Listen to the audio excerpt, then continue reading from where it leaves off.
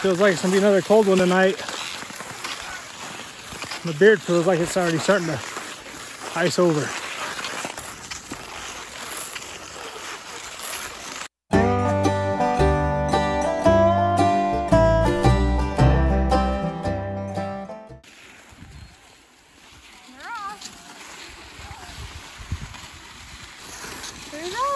Hey, mister.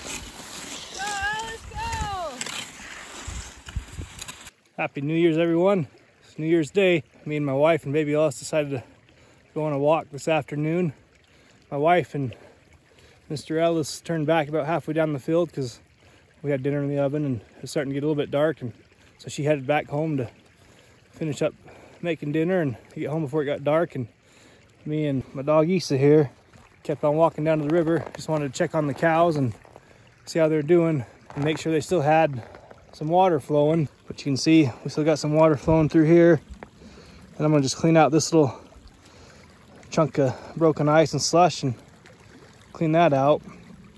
I want to come down here and check on the water because it was probably close to 10 below this morning down here, I'd guess. So I just wanted to make sure they had enough water and still able to drink. This lady here coming to get her fill. Everything seems to be fine down here.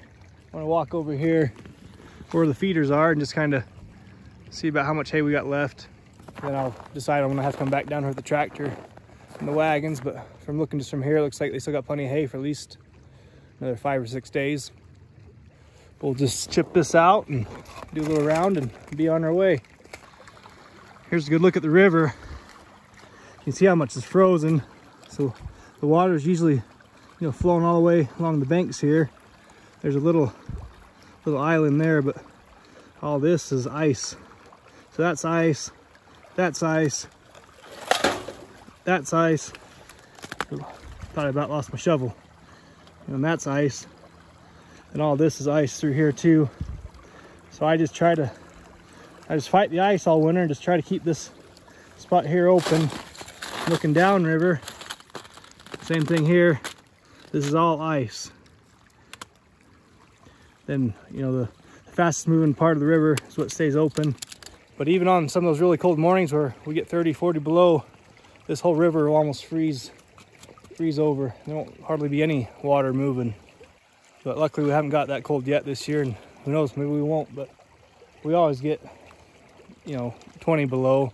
That's pretty common. We'll have a week or two worth of that, and on occasion we'll get 30 and 40 below.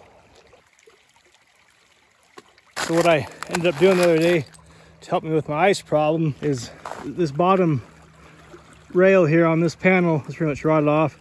So I just tore the rest of that piece off. So I got rid of that rail. Then this older green panel here, I just picked it up and lifted it up out of the water. So it's sticking up 1.5 feet above this other panel. But what that helps me with is, so now the only thing that's in the water is just that one single leg right there. So that's where your water will start to ice up, because it slows the water down and it'll start icing up on the, the upriver side. Then, soon enough you have a big ball of ice there, and it catches the debris and catches the ice that floats down the river. See, maybe you can see up there. But if you look closer up here, you can see all that ice just floating down the river. And then, so if you get a slow spot, or if you get something up here that slows that water down and catches all that ice floating down the river, eventually it'll slow your water down, and then it'll just freeze solid. It'll become just like this ice shelf right here, because this water here isn't hardly moving. So, and that's what happens, and your whole water will freeze. So that's helped me out a lot, is just having that 1 foot there in the water.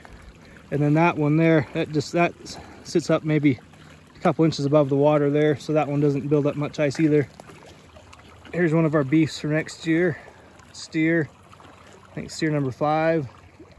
And there's another beef up there. Steer, oh, so this one, oh, here, so steer number 10. And that one up there is steer number 5. They look pretty much the same. I get mixed up, but yep, they'll be beef next year. Let's go finish our rounds before it gets dark on us. We'll get home and get some dinner, get Ellis to bed. So this feeder here is the one that I put the silage bale in. So if you look around, all these other feeders are pretty much full. That one's still got a full bale in it. That one's still got a full bale. They've been working on that one. So you can tell what kind of hay they like the most. Yeah, they love that silage hay.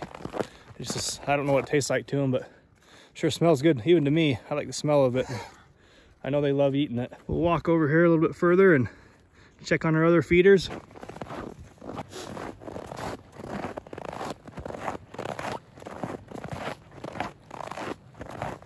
Well, thanks for watching, guys. Hope you enjoyed the video. Not sure if I'll make this into just a single video or we'll add something to it later on. So I guess we'll see what happens tomorrow and throughout the week. So I stopped here by the watering hole real quick to check on the ice and doing all right. I chipped away a little bit of ice that built up around here. What I'm working on now is right here. A little stream here starting to freeze over up here. So I'm just trying to clear a little spot, you know, so it can run down right through here, keep flowing through here, keep my water flowing through those panels. So I'm actually standing in the middle of the river. So this whole chunk right here is all ice.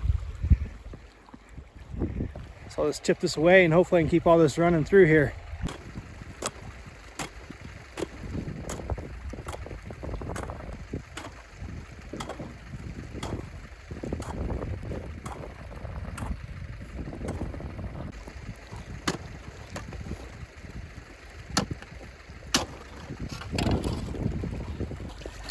So this is how thick some of that ice is that I'm chipping out of here. What's that? 4 inches or so? I'd say that's 4 inches. Yeah, it's pretty thick.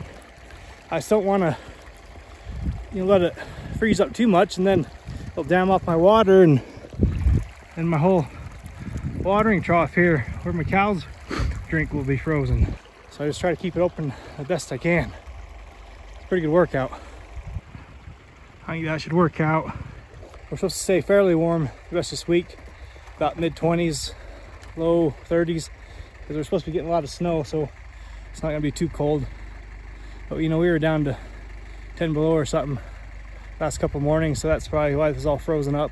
But that should work for us. I got enough flow going through here that this will eventually, you know, eat back some of the ice and kind of do the work for me. And I'm hoping up there that it'll do the same thing. That's pretty thick up there and I couldn't get that all chipped out, so I'm hoping that current from the water will work away and work its way through there eventually. So real quick, I just wanted to show you guys, it's been a few days since I've been down here and it's been about 15 below the last 2 mornings, and I just wanted to show you how the water looks and what happens here. So you can see how much the water's dropped since it got so cold. Step down here, I'll show you. See this ice ledge right here in front of us? See that? See how much the water's dropped there?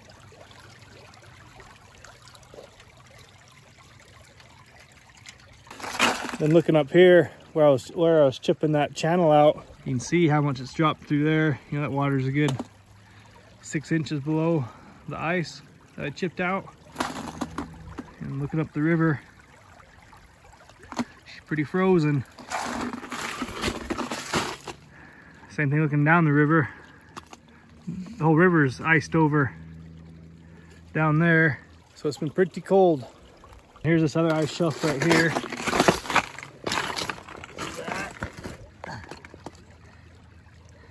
Yeah, that's a pretty good ice shelf. So we've lost a good 8 inches or so. A good 8 inches or so of water. Just frozen, and you know what happens is the river starts to freeze and just backs up all the water and it slows the flow. So it's just start losing water and it freezes up.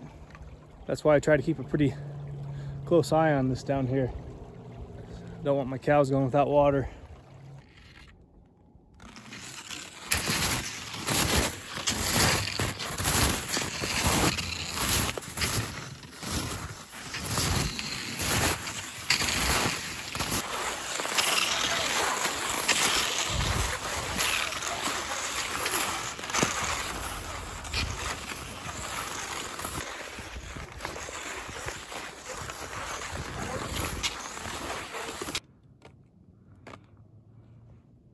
Just about home. About 300 more yards. All right, made it back home. Hope you guys enjoyed the video, and thanks for watching. Talk to y'all later.